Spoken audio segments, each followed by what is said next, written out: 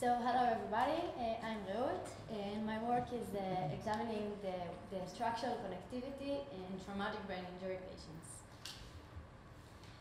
So as you heard, traumatic brain injury is an alteration in the brain caused by external force. TBI is known to produce the disconnection in large-scale brain networks. And one of the most common head injury mechanisms is called diffuse axonal injury, which is defined as damage to white matter connections. In some brain functions that are damaged after TBI, they are dependent on the activity of networks that are widely distributed, and DAI, diffuse axonal injury, might be a core mechanism underlying these cognitive impairments.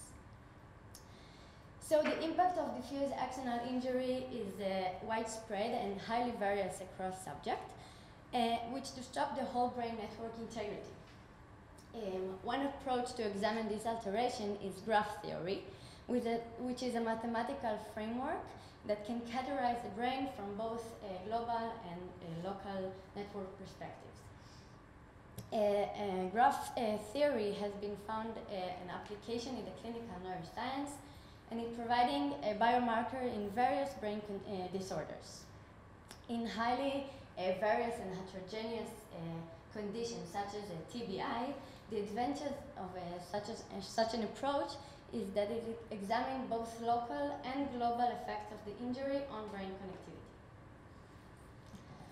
So the aim of the study is to examine whether TBI patients will exhibit changes in structural network topology, and will those changes will be affected by injury severity.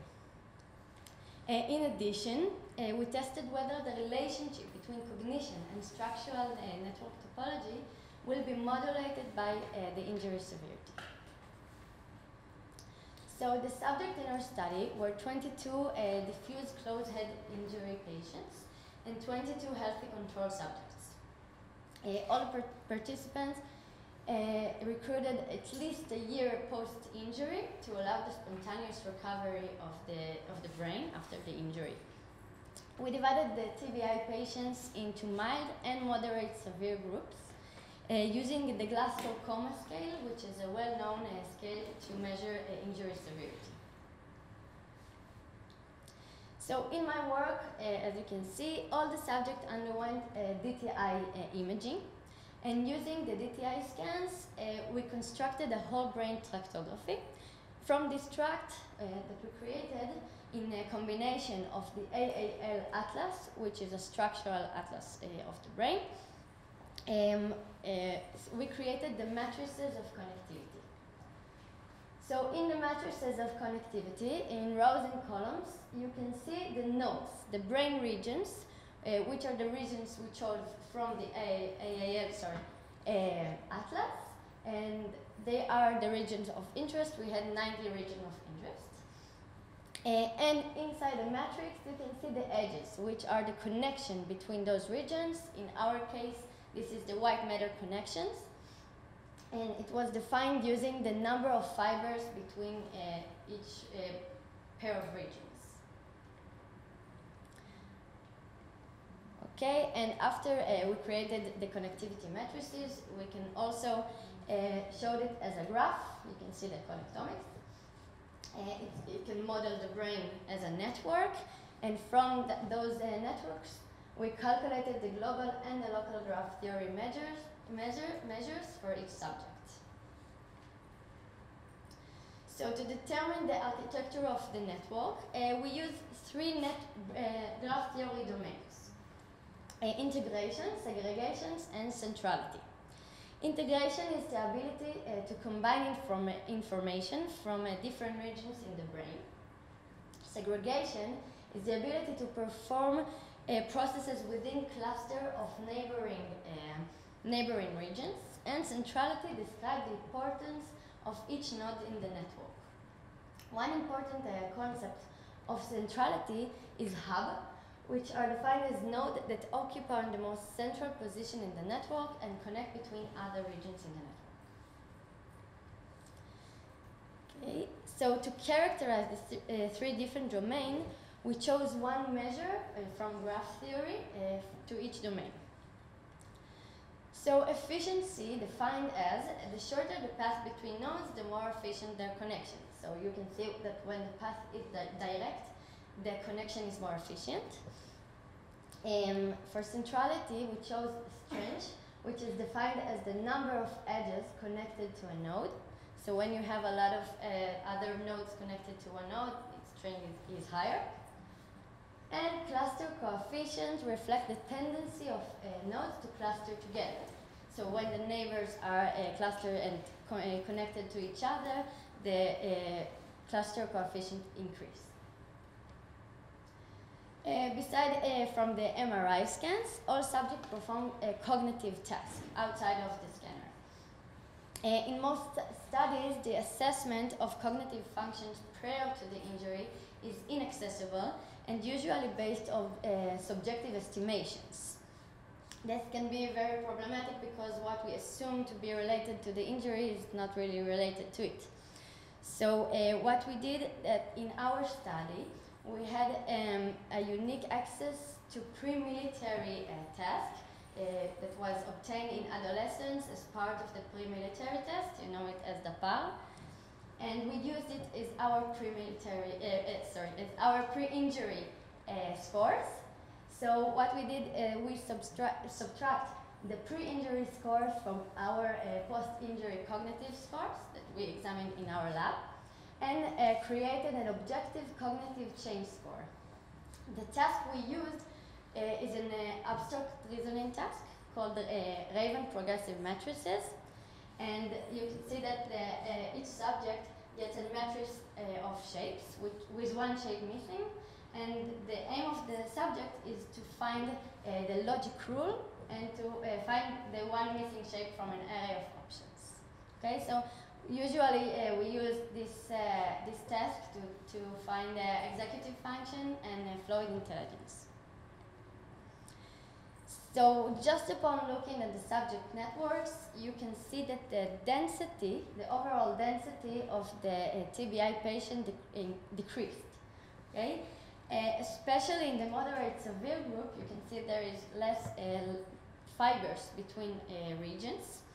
And when we did statistic, in the global perspective, you can see here that we found a significant difference between groups in strength, efficiency, and cluster coefficient. And all measure was found with a dose effect. We called it. The more severe the injury, the value of the measure decreased. You can see it in all measures, the same pattern. Okay. Hubs, which are the most central nodes in the network, were also different between groups. So you can see that the right thalamus was hub only for the control group, and the left precuneus was hub only in the control and the mild group, sorry. And the left parietal superior was hub only in the mild group. The left temporal middle and the left occipital superior increased their centrality, and they were hub only in the moderate severe group. After that, we examined the regions that differed between groups and tested the correlation of their measure with the cognition we found in the scores we found in the abstract reasoning task. So, in that correlations, we found that in the precuneus, the efficiency value was positively correlated with cognitive change score, meaning that higher performance was associated with higher efficiency of the network. You can see that this correlation was only prominent in the control group and not in the mild and moderate severe group, which was the correlation wasn't significant there. In local perspective, we tested the network measure across all brain regions. In the strength measure, which is represent the number of connections for each node, we found that 10 out of 90 regions we examined had the same, were different between groups, and they all had the same dose effect we found before. Okay, you can see that all regions had the same effect, as control group had the higher value, and then mild, and then moderate severe. You can see that the mild is really closer to the mild group, sorry, closer to the control group than the moderate severe.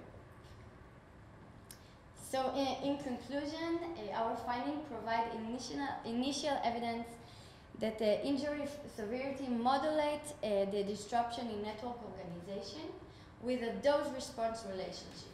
The dose-response relationship was constant, especially in strength, which was prominent in global and local perspective. The disconnection in network hub might lead us to a less efficient network, which in turn can cause the cognitive impairments we see in TBI patients. And the central role we found in the efficiency with the cognition, we found that the precuneus might be a central role in the integration of cognitive information and might be the cause for the problem in the cognitive abilities. So finally, graph theoretical analysis of structural connectivity using DTI. It might be a sensitive tool for both detecting brain injury and allowing a better understanding of TBI outcome. Thank you all, and thank you for my lab members.